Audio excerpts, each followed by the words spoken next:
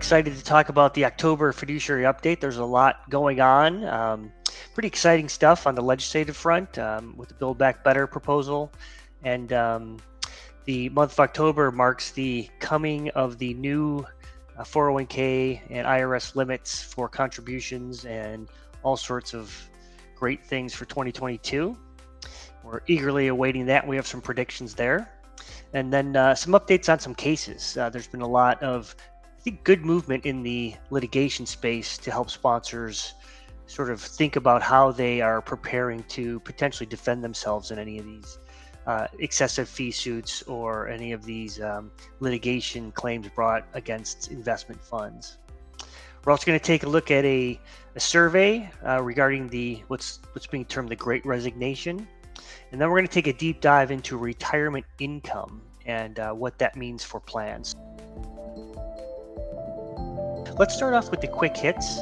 Give us some insight on what's going on with the Build Back Better plan and some of the retirement legislation related to it. Yeah, well, we've been talking throughout the year about our expectation for having legislative change that's going to impact retirement plans. And, I think since our last conversation broadly, the focus has really shifted from a lot of the dedicated bills we've been talking about to the budget bills, for better or for worse. Congress has to pass a budget. And, it's now becoming less about what Congress wants to do and more about what they need to get done and what they can do within the Build Back Better Act. So, that bill, as we sit here today in mid-October, has been approved by the House Ways and Means Committee, and we should talk about the retirement provisions in there. Still needs full House approval, still needs full Senate approval. So it's facing a lot of changes, but there's some pretty big items that have made it forward so far. Yeah, like you said, it's a long way from being law here, but there are some big changes in the retirement space, and I'm not sure how I feel about all of them as we talk through them, but I think there's a lot of good in here. So let's sort of go through and talk about the policy and budgetary changes that are being proposed. Yeah, and I would broadly categorize, there's some things in the bill that are policy items. They have budgetary impact, but it's hard to make a claim that they're doing them for budget purposes. That would include, for the first time, a requirement for most companies to sponsor a defined contribution plan. There's no requirement to do that today. That's a really big change. And also, even going a step further and requiring that plan auto enroll workers. So that auto enrollment requirement wouldn't impact existing plans, but definitely kind of puts the pressure on companies that don't use automatic enrollment, recognizing that they're definitely going to become more and more outliers. Yeah, I think that's an example of one that I feel good, like socially, that's a good thing for people to Mhm. have them in these plans. But from a revenue perspective, that actually probably hurts the revenue side of the equation. It does. It's expensive to have more tax deferred money that is not being taxed in the current day. But really, the biggest pushback on it, that we hear, where Republicans are generally less in favor of that provision is concern about impact on small business. Is it just going to be too onerous of a requirement for small companies? Putting, the government revenue element aside, just the cost of plans, cost of administration. Yeah, yeah, agreed. What else is in the proposal? The other big, I'll say, policy item is on required minimum distributions. Those got pushed out in the Secure Act to age 72. And, there's momentum to push that further to age 75. I've heard congressional leaders talk about wanting to get rid of the traditional RMD altogether. That's really expensive, but essentially trying to give more flexibility to workers. There's a fair amount of evidence that there's a population of retirees that really queues to RMDs for their distributions, and wanting to just create more flexibility where perhaps it doesn't exist today. And how would I think about this in terms of revenue generation? This seems to be another way to hmm delay revenue generation, right? It does definitely. That's kind of the purpose of RMDs, is it forces you to recognize some taxable income on these dollars that have been tax deferred, and pushing that out pushes out the recognition of those taxes.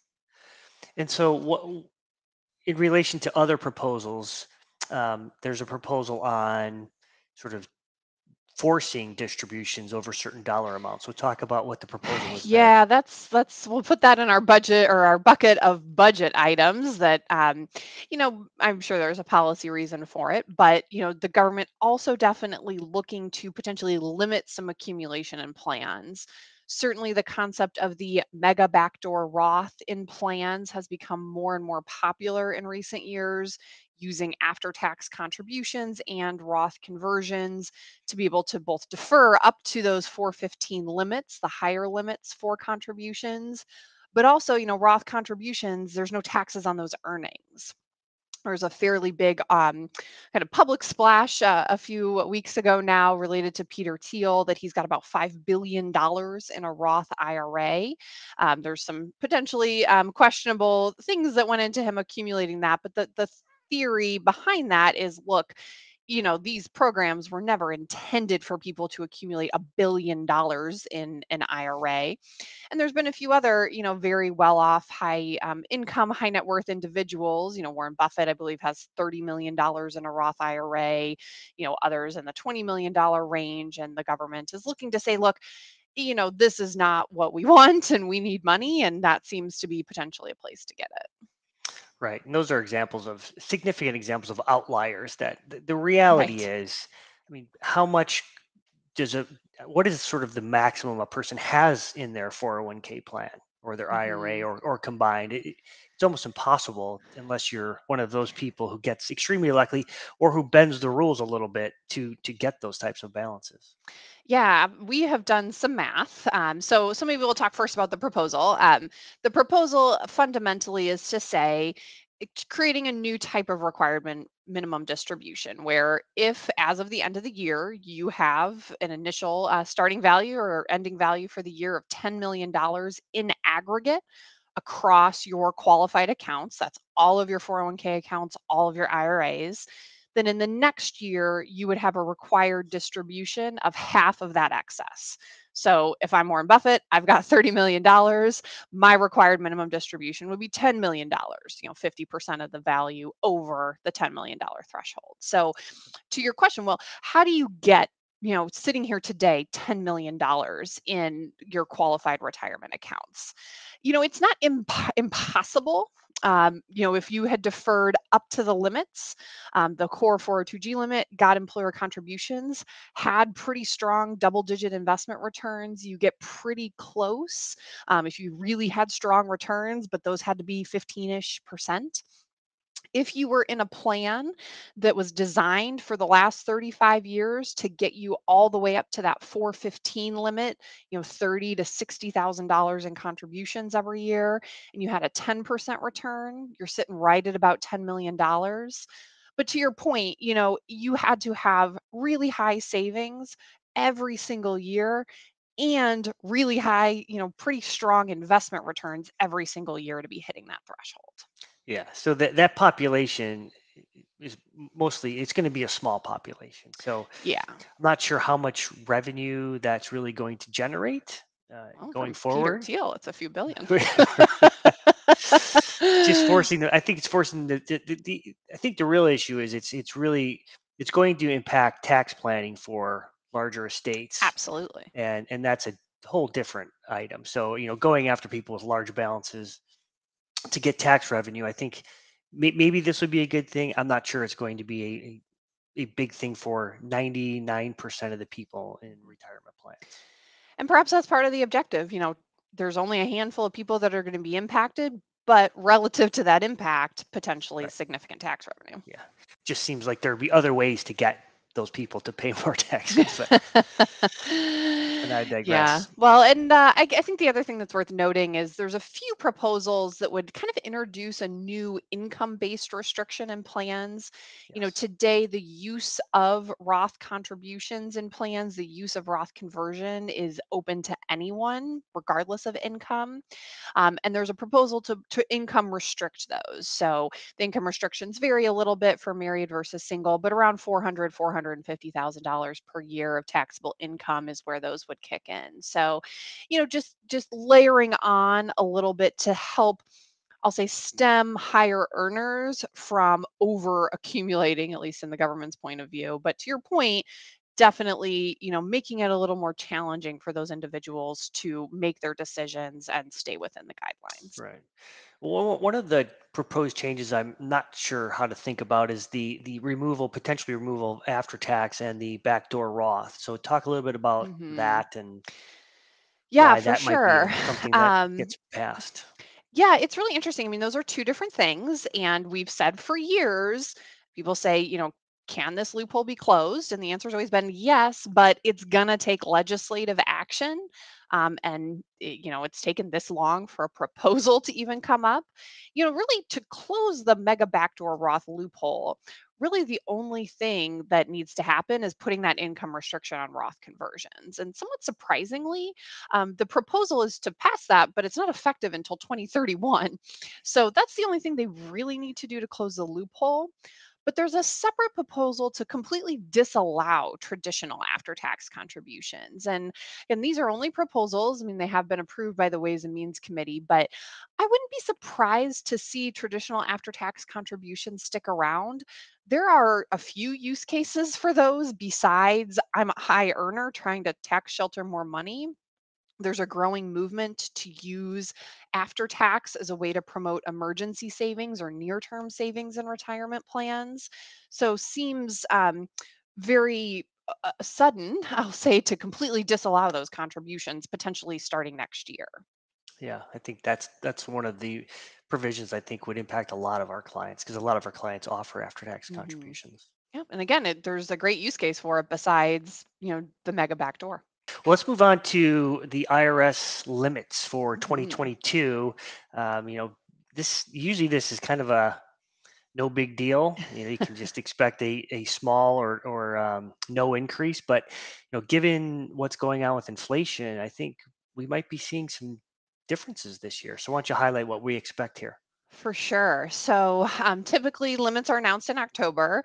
The IRS has full discretion to make those annual adjustments. So it kind of goes in the face of our budgetary discussions. But ultimately, they're going to look at inflation, they're going to look at wage growth. And arguably, we've had more of that in the last year than we've had in over a decade. So we can talk through them individually. We can start with the 402G limit. That is the combined total of pre-tax and Roth contributions. Most years, we see either no change or an increase of $500 in that limit.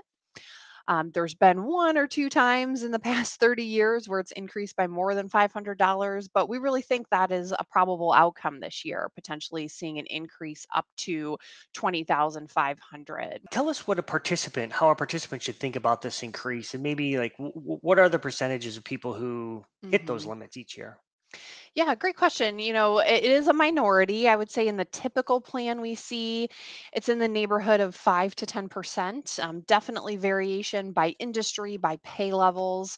I don't think I think the highest plans we've seen, we do see really high paid populations will get 50+% of people hitting those limits, but it's an extra $1,000 that can go into the plan. It may also potentially increase the amount of matching contribution someone can get, depending on the match formula. Somebody being able to defer more may unlock the ability to also get matched on those contributions.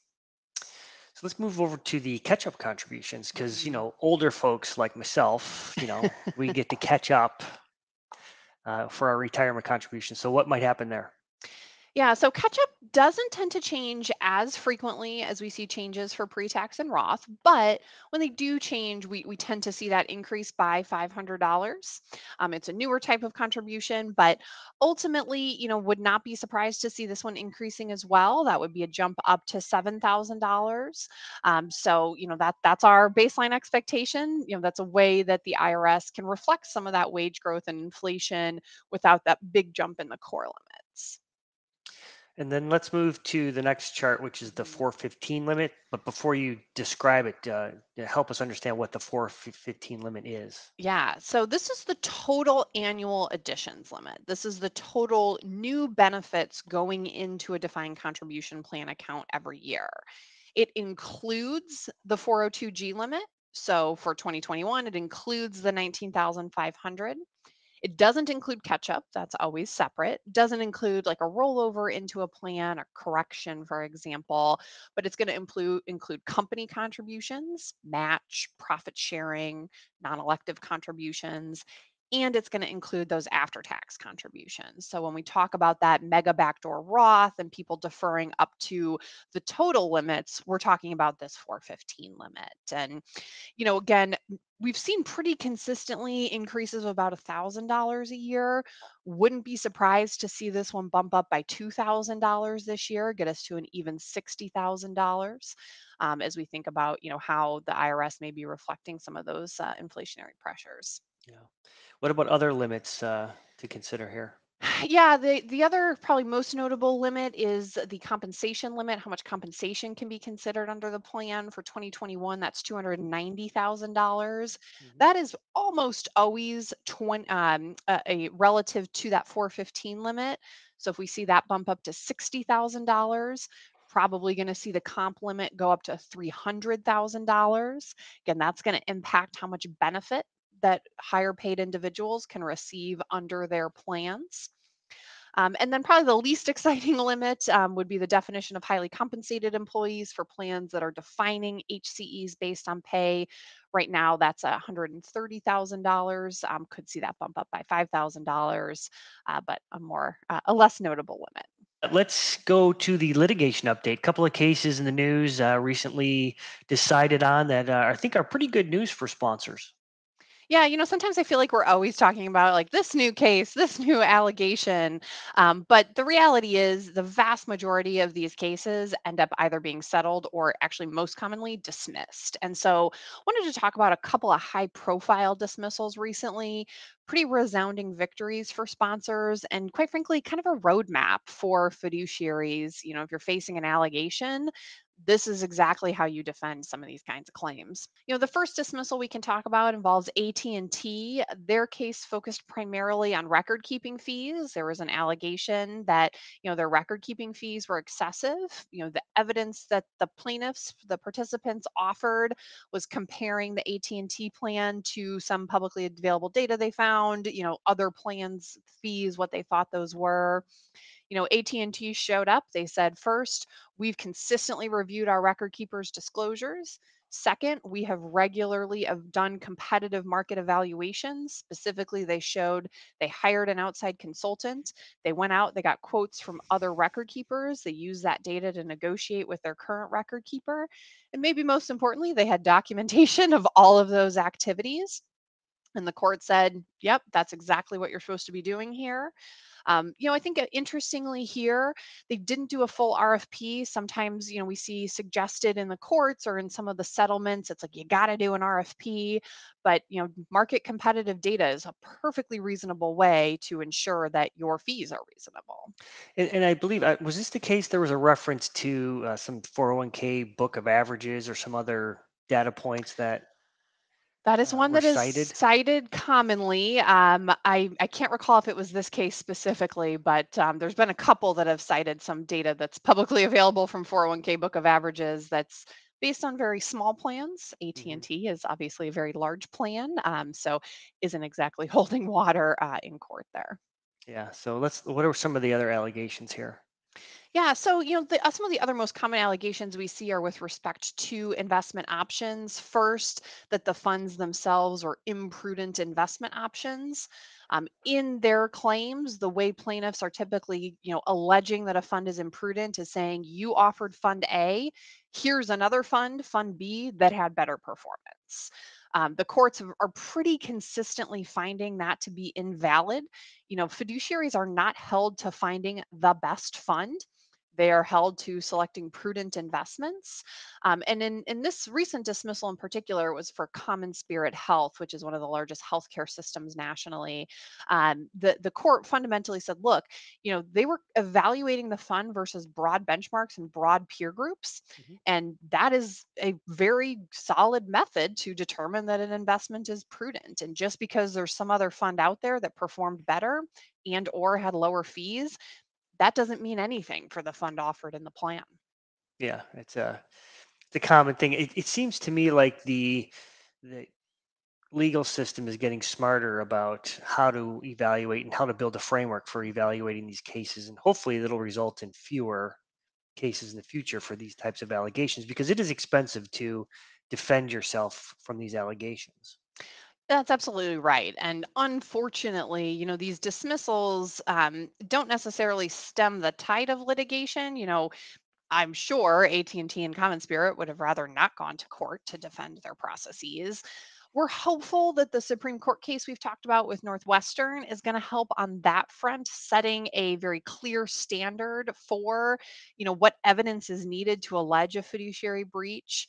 We have heard anecdotally that some courts have kind of put cases on hold, waiting for that Supreme Court standard so they can apply it. But we do seem to be seeing, more courts like these courts that are referencing to some of the case law that's been established with other plans that have faced these same claims. Great. And there was another allegation here, I think. Yeah, we didn't talk specifically about the imprudent investment expenses, but that's another one, alleging that the fees of an actively managed fund are imprudent or they're excessive by comparing them to an index fund. We're seeing courts, again, pretty consistently saying actively managed strategies and index based strategies are fundamentally not comparable. Mhm. And that therefore that's an invalid claim. One of the things I thought was kind of interesting about this Common Spirit case, the judge, and I either very sharp or got good information, kind of noted, that the plaintiffs who brought the case kind of cherry picked time periods, and that if they looked at different time periods, their comparisons didn't hold up. But actually went so far as to say, even if you'd brought valid evidence, you still wouldn't have a case here because you can't use an index fund as a benchmark for fee reasonableness. Yeah, I thought that was a great result from that case also. Let's move on to the survey of the month, which looked at what's being termed the Great Resignation. I mean, maybe just start off with what they mean by the Great Resignation. Yeah, so we're hearing, generally discussion of uptick and really two trends. One of them being increased retirements. More people are retiring. One of the theories being their 401(k) balances have done really well in the last year and a half, so they're hanging it up. But maybe more different, allegedly, is this idea of the Great Resignation and people that are leaving their current jobs without a new job simply because they think something better is out there. So let's dig into the survey results here. What did who did the survey look at, and what were the key Mhm. results here? Yeah, so this was a survey from the Plan Sponsor Council of America. They do regular kind of check-ins with sponsors, and this one specifically was asking plan sponsors, what has your experience been? Are you experiencing these trends? And only 30% of the respondents said they feel like retirements really have accelerated. Anecdotally, a greater kind of portion of the respondents, commented on increase in turnover. About 60% cited they'd seen turnover increasing among younger employees, but not a lot of widespread support for this, kind of idea that we've got this massive wave of change happening the way that I think some of the media would like to portray it. Based on these results, what sort of what does the research say in terms of how sponsors should be thinking about this?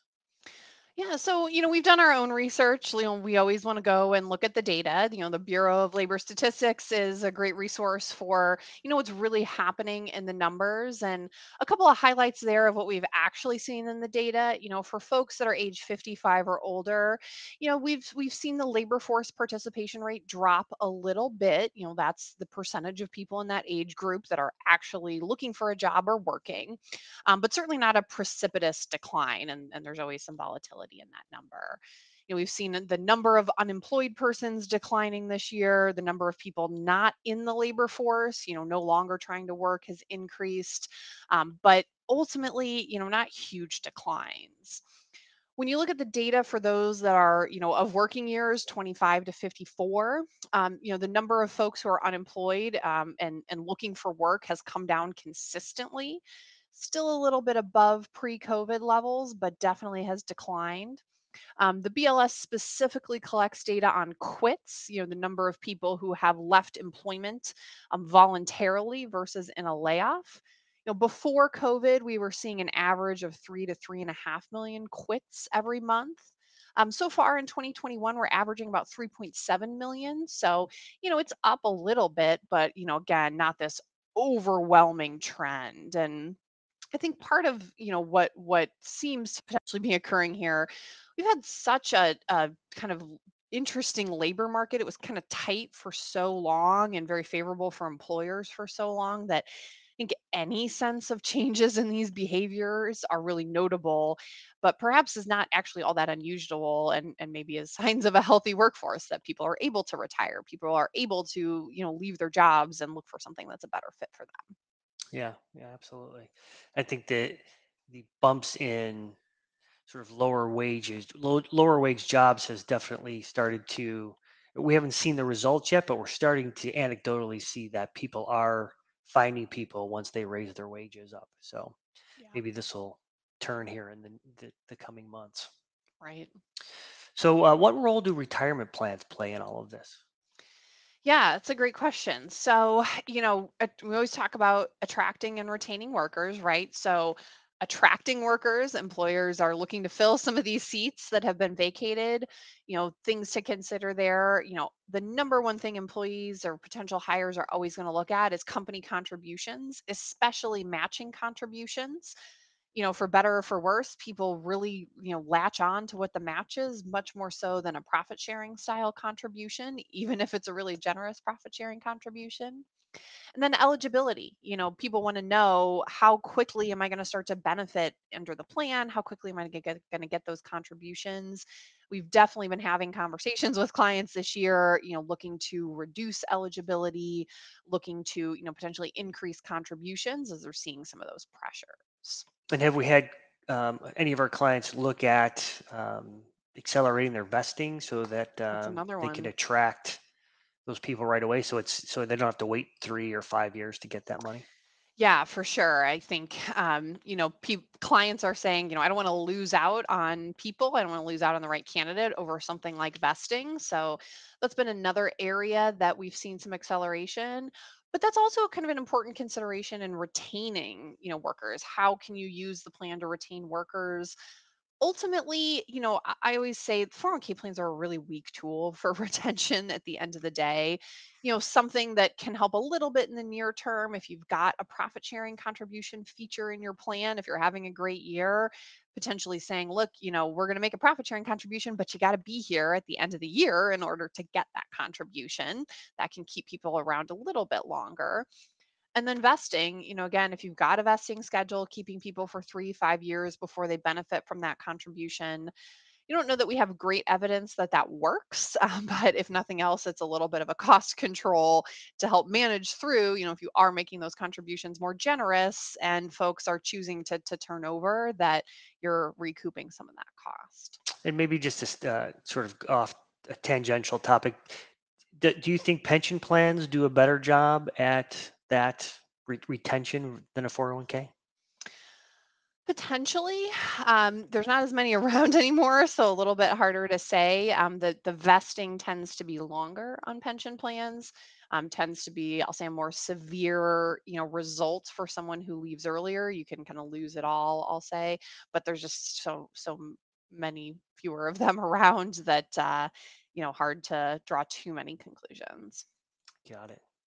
And I'll All say right. one other tool that, is definitely powerful, especially for kind of attracting and retaining, executive level talent, are non-qualified plans. There's a lot of things you can do in a non-qualified plan on pay, on vesting that you can't do in a qualified plan that can make those really powerful tools. Absolutely.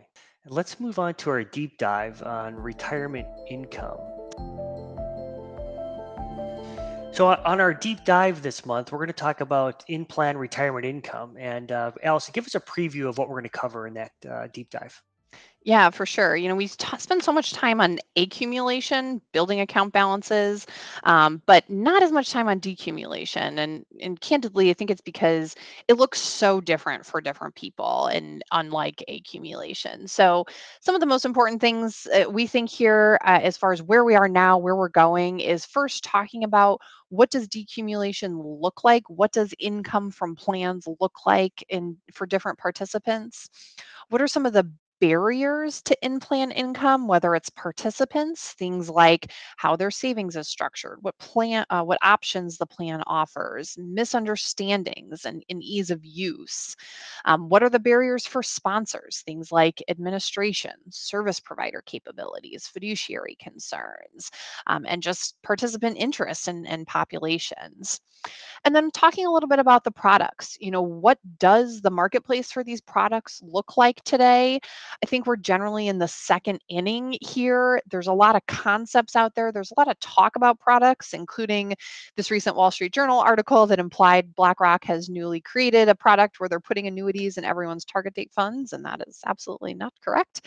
But what does the marketplace look like? What is the range of products, and what are some of the considerations that sponsors should be thinking about as they're approaching these questions of in-plan income and starting to hear more about products in the marketplace?